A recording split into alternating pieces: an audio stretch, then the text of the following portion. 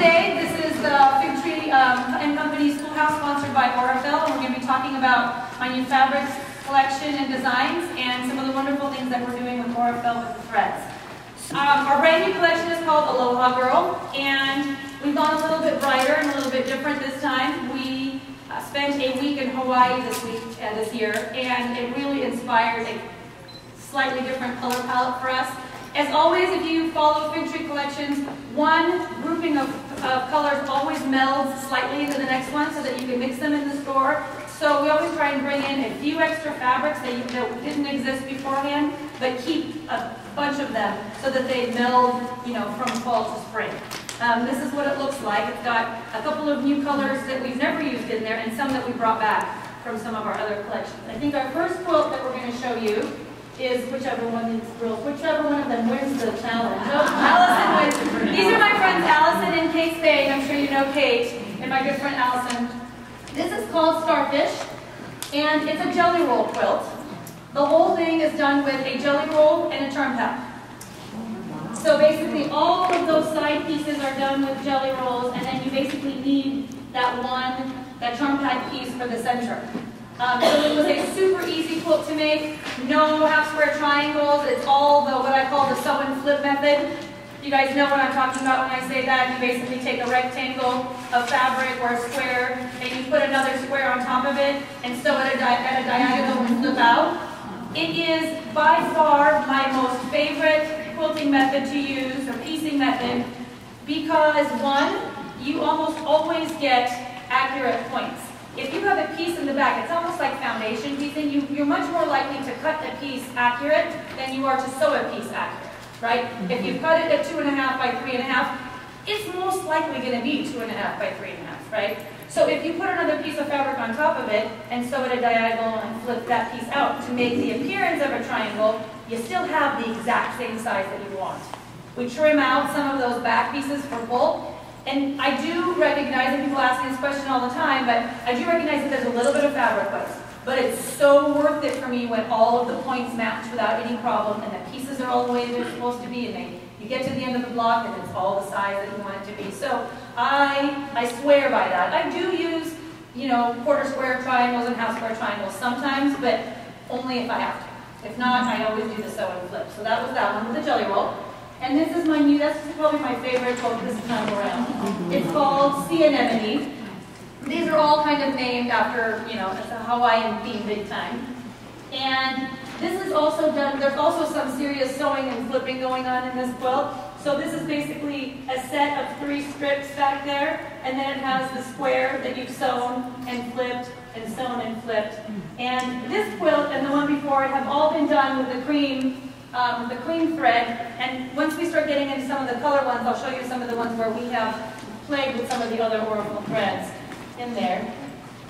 You're not that skinny, girls. Yes, you are.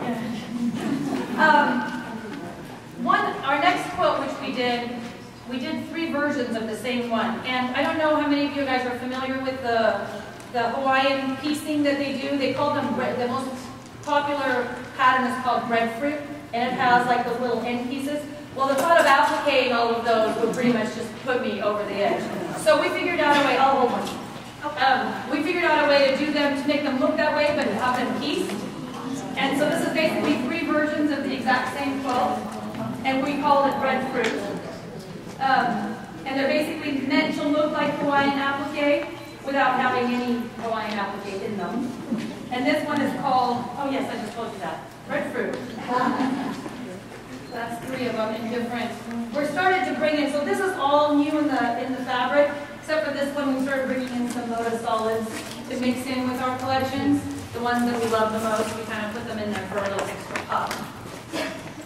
So those were those 3. Oh, you know what, and actually I meant to show you. On this one, we used the blue, the royal blue color in the Aurifil in our collection, basically so that you can see it a lot better on the back than you can on the front.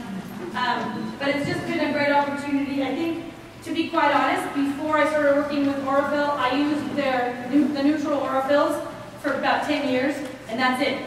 Just neutral.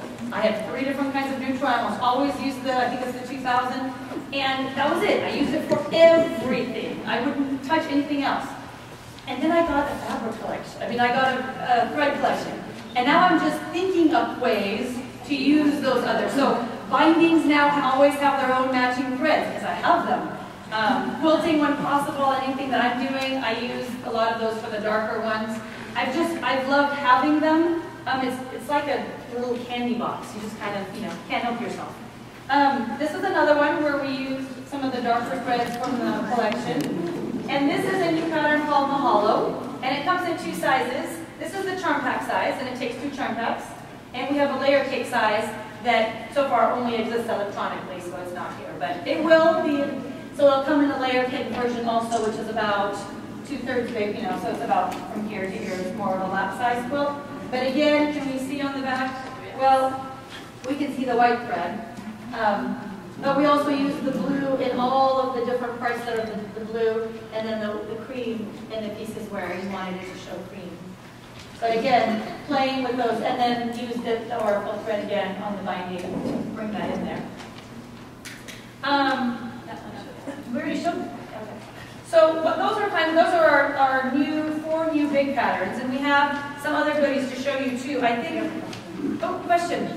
Yes. Hey, your machine quilting, is yes. it long arm thread? Yes. Is it cotton? Is the thread cotton? Yes. Oh, cool. Is that new? Is that a new item? Are they coming on spools? The big Oh, spoons for I don't know if There are also combs. the comb also combs. Yes. I was going to say, that's a good question, but I have no idea.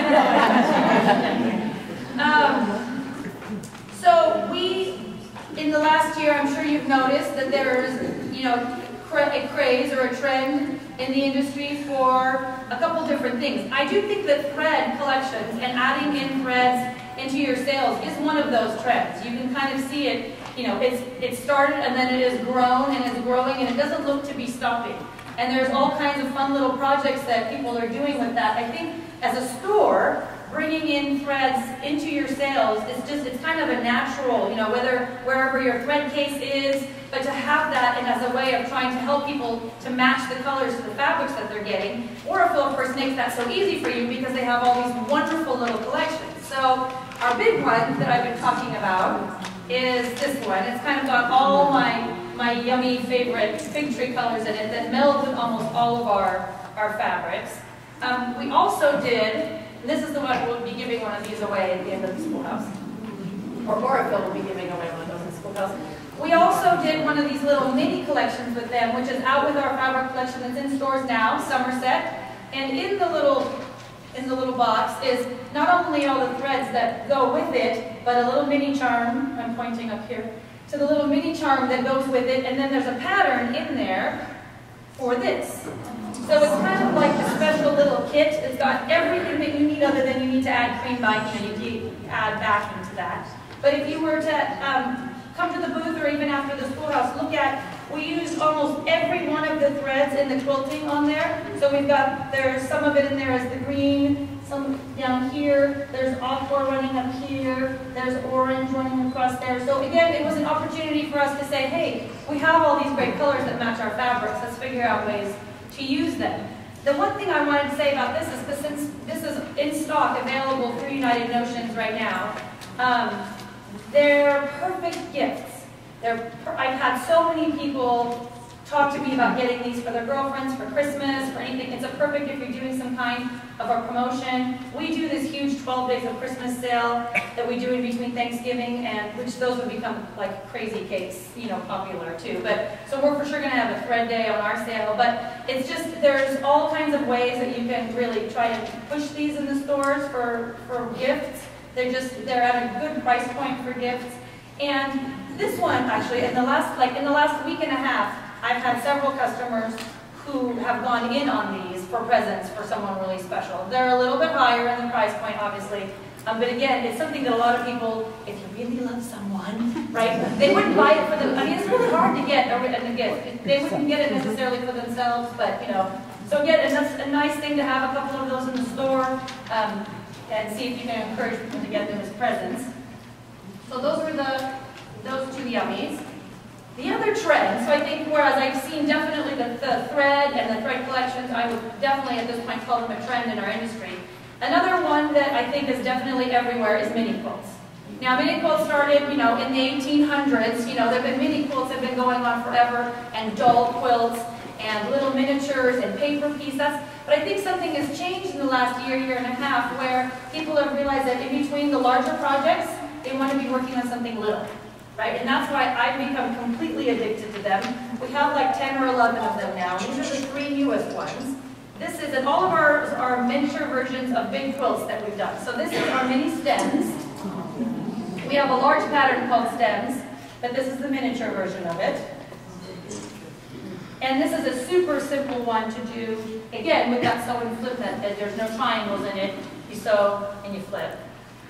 And this is a miniature version of our lollipops pattern. And again, there's just something, in fact, I saw there was a commercial for Make It Mini. I can't even, it was for food. Some food, chicken pot pies the other day. But I'm telling you, making it mini is just, it's a thing right now in all industries. This is our newest fabric collection, Aloha Girl, and then we added another Moda Bella solid there to the back to kind of help it pop. That's the second one.